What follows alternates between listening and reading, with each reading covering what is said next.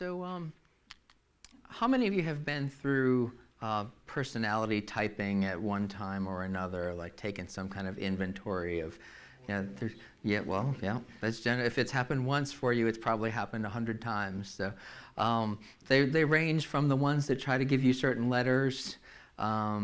There's a DISC assessment, and then there's Myers-Briggs, and there's all these other different types of assessments.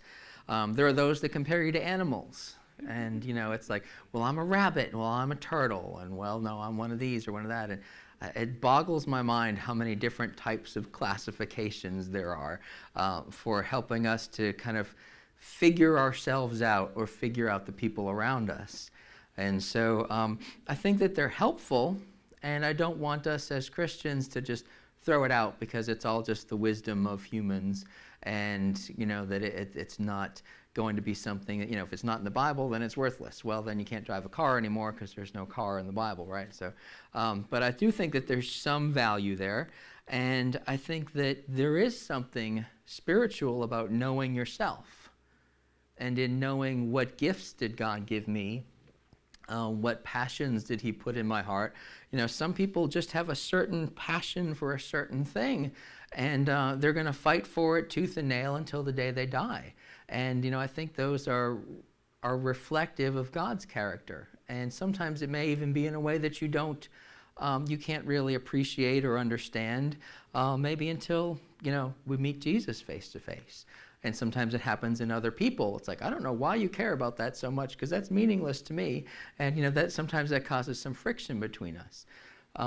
It was interesting to me that several pastors around the country are going through a training system where we're using a personality typing, and then they're going and they're taking it to the next level, and they're saying, okay, how does your personality change when you're under stress, and what can you expect from other personality types who may be on your team or in your church, and what do those mean for your relationships? And so it doesn't just call you a turtle and then say, well, congratulations, you're a turtle. It's more like, so you're a turtle and you're a rabbit. How does a turtle talk to a rabbit? It's kind of it's a wacky analogy, but it's kind of a, how does this play out in the context of a church family? How does this play out in the context of leadership and teams?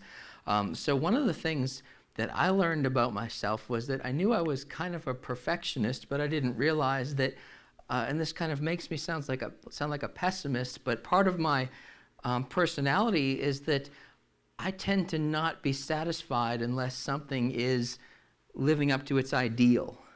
So if we are at 90% of something, I'm going to focus on the 10% that we lack.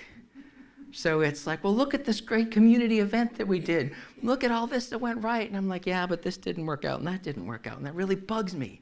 And so it's just part of my personality. It doesn't mean that I'm a pessimist, but it's like I'm an idealist, and I like to see things as what they could be. And I didn't realize that, but it really does describe me. So it's like, well, that's interesting. If you're always looking at the 10% that's lacking, well, that would be something to kind of watch out for, because it could be kind of depressing, right?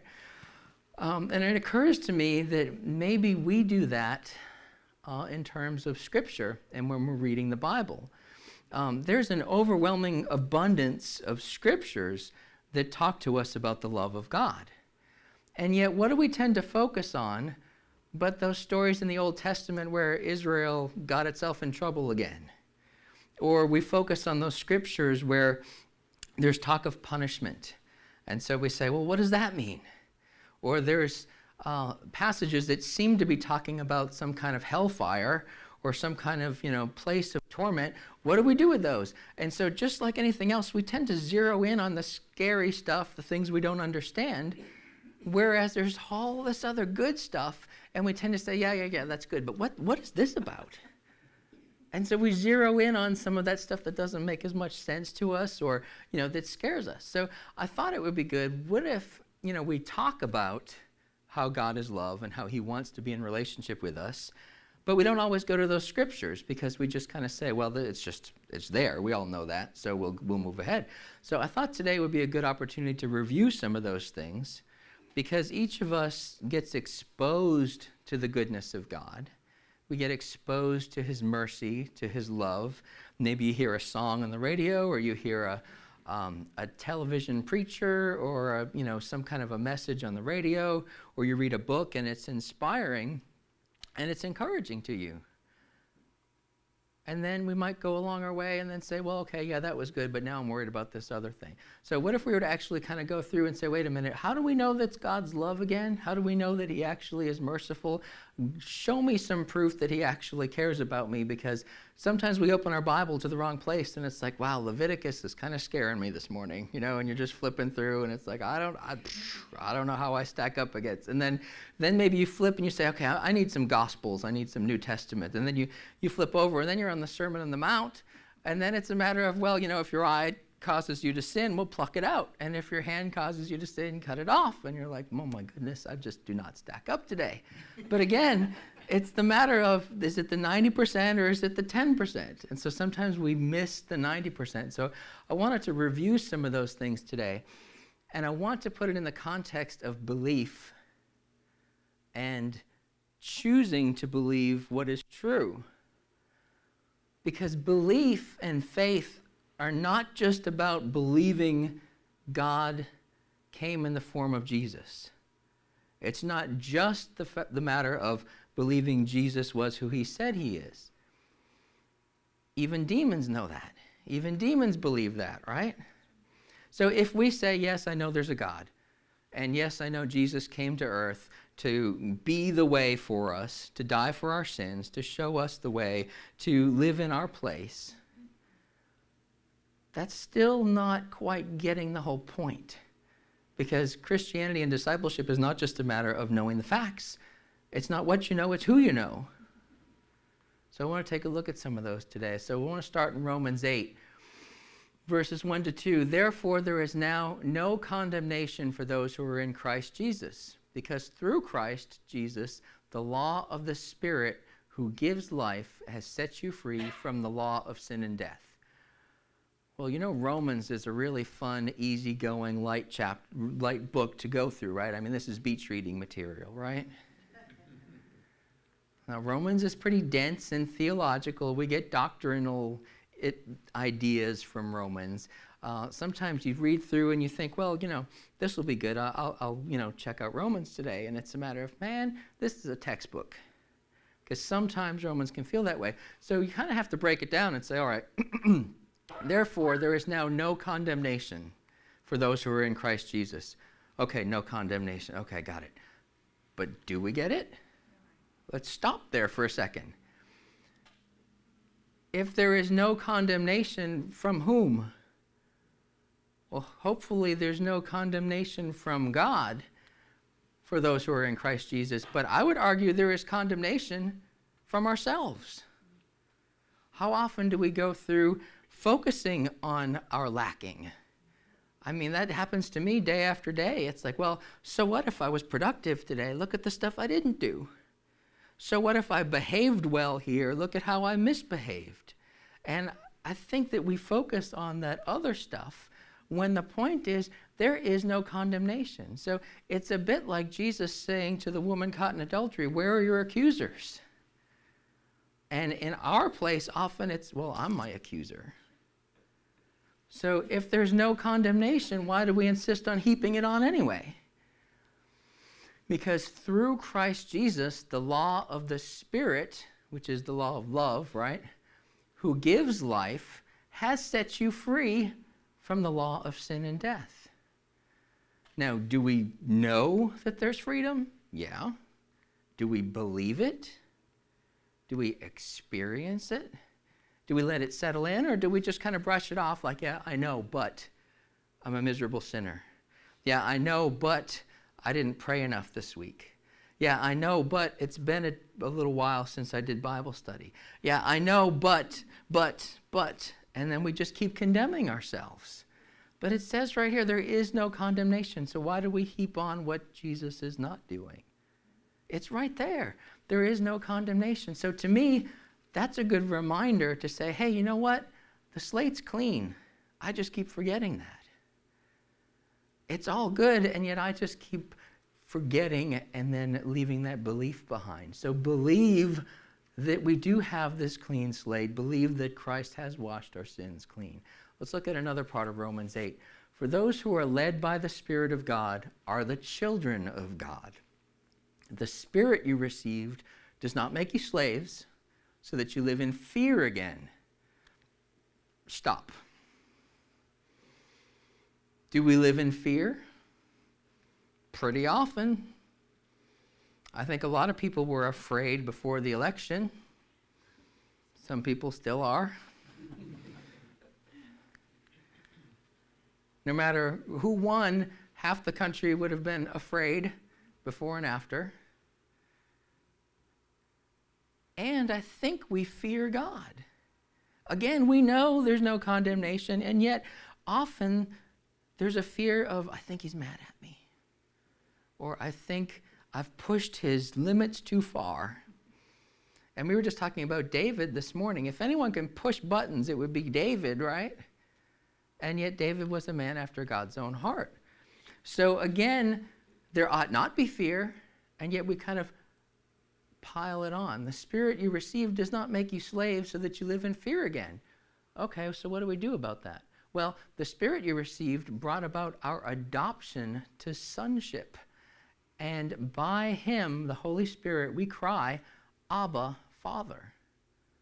The Spirit himself testifies with our spirit that we are God's children. Now, you've probably heard this before, but let's say you're raising a toddler and the toddler is taking its first steps and the toddler trips and falls. Do you become enraged with the toddler? Do you say, you know what, you're never going to walk correctly, so forget this.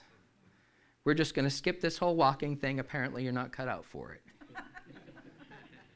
Hopefully, you'll get the driving thing later on. I don't know how we're going to get you out of the car, but the walking thing is done. It doesn't work like that because the parent continues to work with the child and expects the child to fall.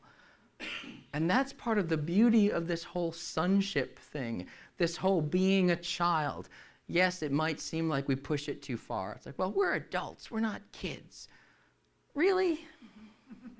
Do we always act like adults? When I'm driving, I see a lot of people not acting like adults. When I'm in Walmart or Target or Best Buy, I see a lot of people not acting like adults.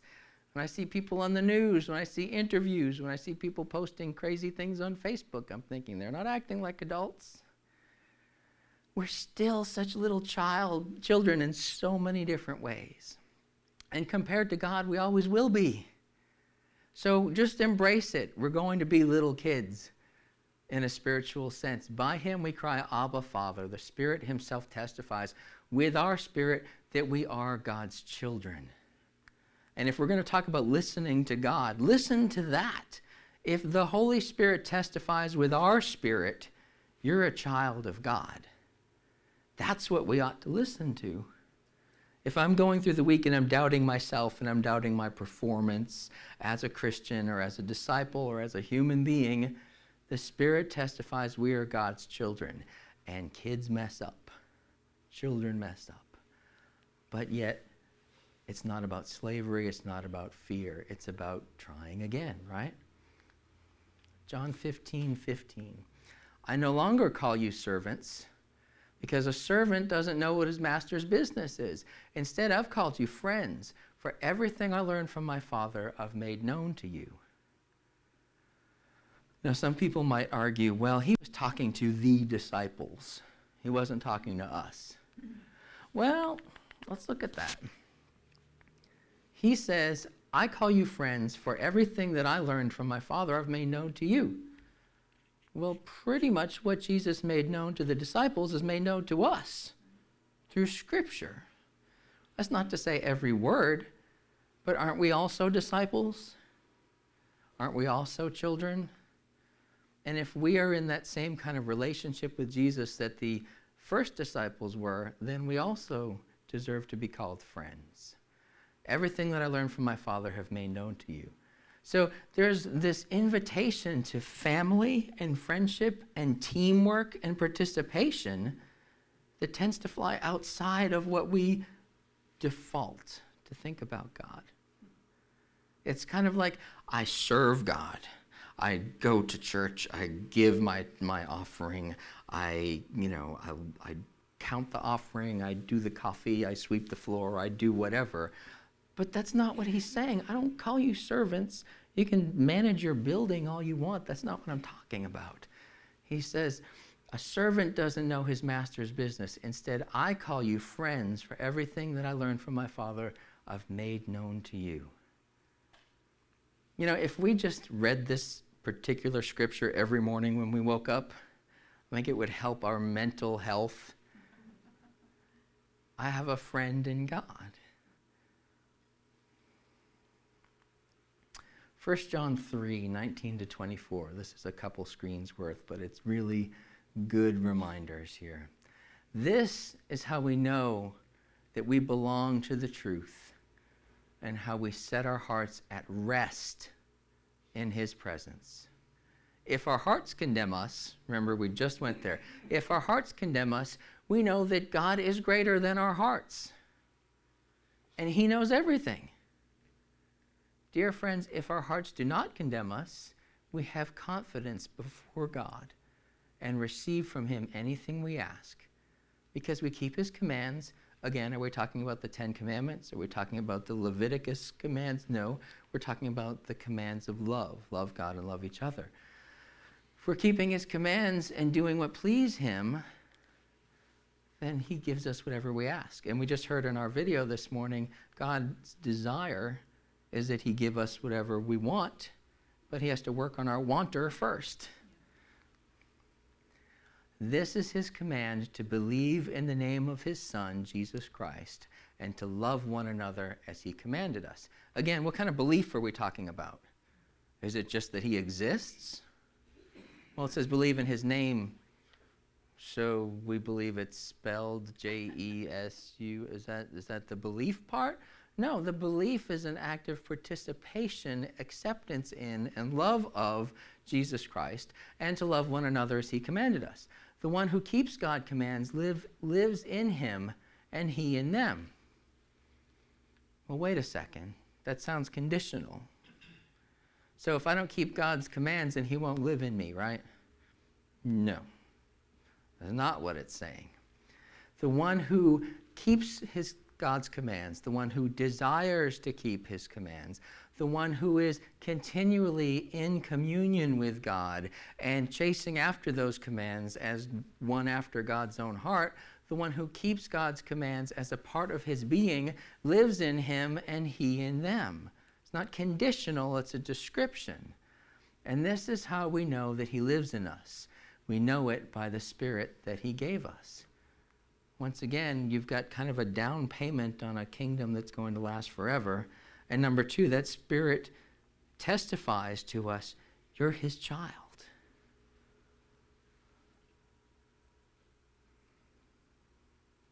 It's kind of funny because sometimes I want to encourage myself and encourage others, but I'm so perplexed by my own silliness that I don't remember these things. I don't know, do you ever notice that about yourself, where it's like, I know this, but I forget it, and I don't know why I keep forgetting, or why I tend to push it aside. We focus on that 10% that we may not be doing right.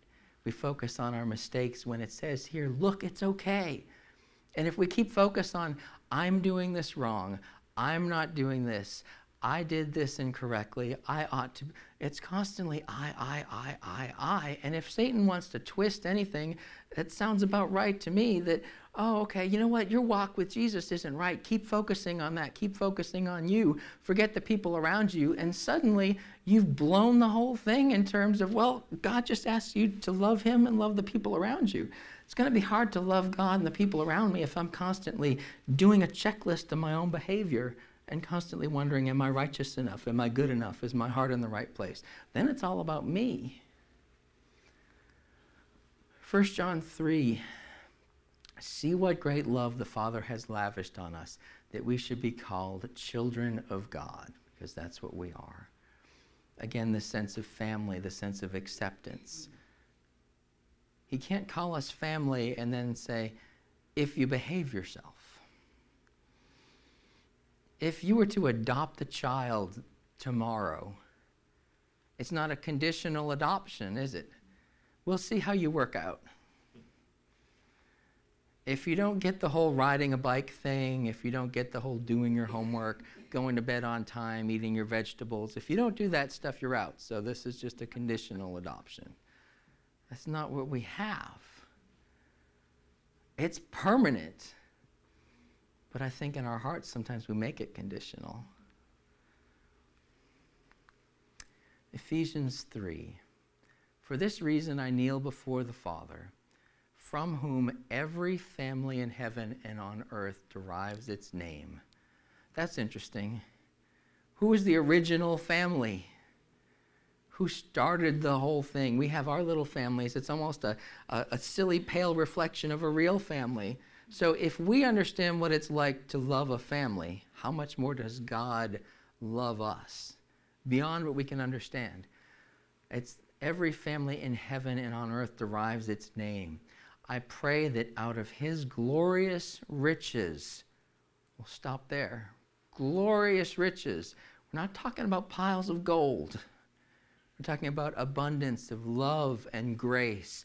Out of his glorious riches, he may strengthen you with power through his Spirit in your inner being. If you have confidence that you're loved by God, then if that's at the core, everything else can fall away. In your inner being, so that Christ may dwell in your hearts through faith. I feel like this kind of backs up what I was saying about Satan twisting everything, because it says, I pray that out of his glorious riches he may strengthen you with power through his Spirit in your inner being, so that Christ may dwell in your hearts through faith. If I don't experience it, if I don't accept it, then how am I going to really have it as the core of my being, so that Christ may dwell in your hearts through faith? If we're constantly thinking about ourselves and how we don't measure up, then in a sense, how is Christ going to live in our hearts? I pray that you, being rooted and established in love, may have power together with all the Lord's holy people to grasp, and this is the great one that we could probably all quote by memory, to grasp how wide and long and high and deep is the love of Christ, and to know this love that surpasses knowledge, that you may be filled to the measure of all the fullness of God. It doesn't really get any clearer than that. Here's another one, put on your daily reading list. And it's kind of funny how he contradicts himself, because he says to know what can't be known. It's like, try to comprehend, but you won't get there. He says to grasp how wide and long and high and deep is the love of Christ, and to know this love that surpasses knowledge. At least be aware that there's an infinite thing out there. You can't wrap your mind around it. What's so huge? His love, that you may be filled to the measure of all the fullness of God. If we ever doubt ourselves, if we ever doubt God's love for us, if we ever get to a point where we're depressed about our performance or what we do wrong, come straight back here to Ephesians. You have no idea. Some friends of ours like to say, oh, you don't even know. You don't even know how wide and long and deep and high the love of Christ. That's where we live. That's the center of our being.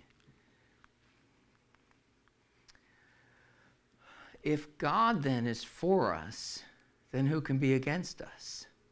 Again, that's a nice thing to put on a plaque, but do we believe it? He who did not spare his own son, but gave him up for us all, how will he not also, along with him, graciously give us all things? Who will bring any charge against those whom God has chosen? Well, we do, sadly, but who will bring any charge against those whom God has chosen? Nobody really can with any merit. It is God who justifies. So guess what? Even if we got it turned around and we started to feel really good about ourselves, that doesn't matter either. In the final analysis, our evaluation of ourselves is kind of irrelevant. It's God's evaluation of us, and when he looks at us, he sees Christ who did everything perfectly.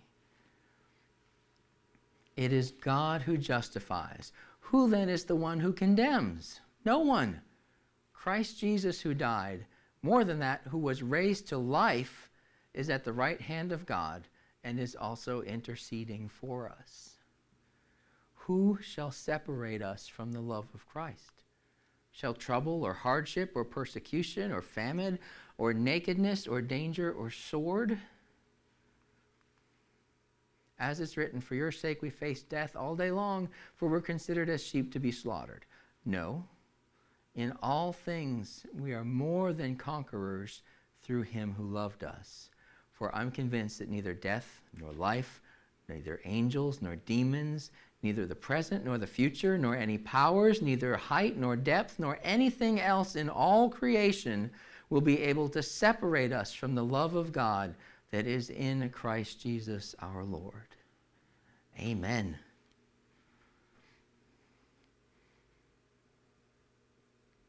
If we're going to get a grasp on reality, this is the reality. If it's any lie we need to get rid of, it's the lie of Satan whispering in your ear day after day, you're not doing it right. You're messing up. You did it again. You're a failure. There's this concept that Satan is basically, because of the saving work of Jesus, Satan is a caged lion, this animal that likes to make a lot of noise and likes to scare you, but in essence can't touch you. Because Jesus put those bars around him. And there's nothing he can do to tear us apart except just constantly growl and kind of, take his paw and scratch at you. But you just kind of, you step back. There's nothing he can do except scare you. So then all day long, he's going to keep scaring us and saying, you're not doing it right. That's not enough. That's not quite right. You're messing up again. And then we stop believing the truth. We start believing the lie when it says here, nothing else is going to be able to separate us from the love of God. It's all right here, and this is the truth that we tend to forget so easily. So I want us to keep that in mind as we go into communion, because it's what Christ did for us that makes all of this possible.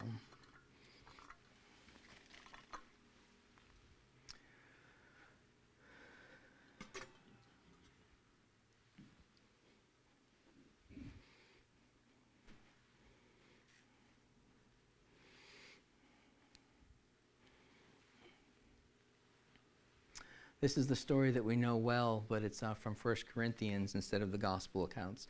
It says, the Lord Jesus, on the night that he was betrayed, took bread, and when he had given thanks, he broke it and said, this is my body, which is for you. Do this in remembrance of me. In the same way, after supper, he took the cup, saying, this cup is the new covenant in my blood. Do this whenever you drink it in remembrance of me. For whenever you eat this bread and drink this cup, you proclaim the Lord's death until he comes.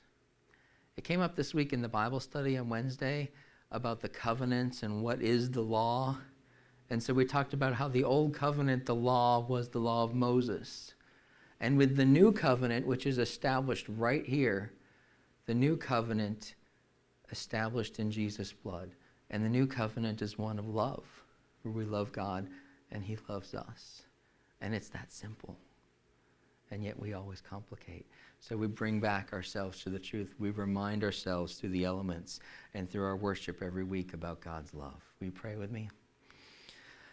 Father, help us to remember just how much you deeply love each and every one of us at the deepest level of our heart. You search through the darkest parts where we think we can hide. You search through every part of us. You know every part of us. And rather than being ashamed, Father, this is good news, because you can clean out everything that doesn't reflect your love and your spirit. It's already been forgiven through the saving work of Jesus. It's all done, and somehow, in a way we don't even understand, we have a clean slate. Everything is wiped clean. Father, help us to truly believe in your love at the deepest level. We ask for your blessing on these elements as memorials for us, as a remembrance of what Jesus accomplished in wiping away our sin, in providing a new covenant, and in living and dying for us, that we can have faith that it's sufficient, and then we can go forward with Jesus as friends and as part of your family and your team working for the kingdom. We ask for your blessing in Jesus' name. Amen. As usual, we have grape juice in the middle on the top ring, and then we've got the wine on the outside. Just take a cup and a piece of bread back to your seat, and we'll take it together.